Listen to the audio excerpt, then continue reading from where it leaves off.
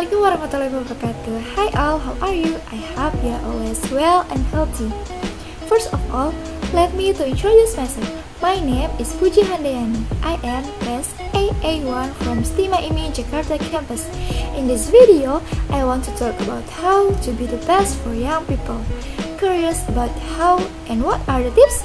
Let's watch the following video.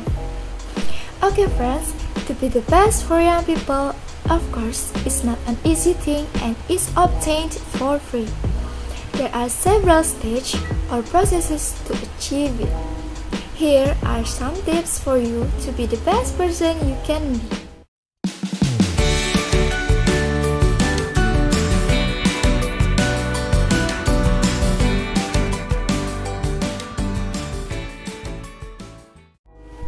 First, try to learn and apply the following attitudes in your daily life.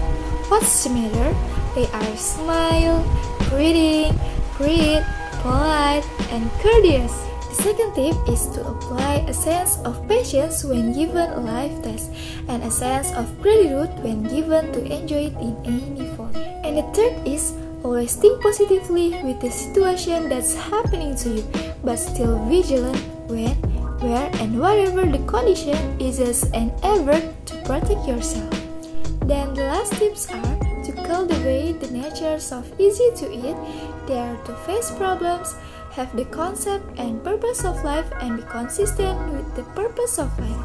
Okay friends, that was some tips for you on how to be the best person for young people. I hope this helps. Sorry if there are wrong words and shortcomings. Thank you for watching. Wassalamualaikum warahmatullahi wabarakatuh. Bye bye.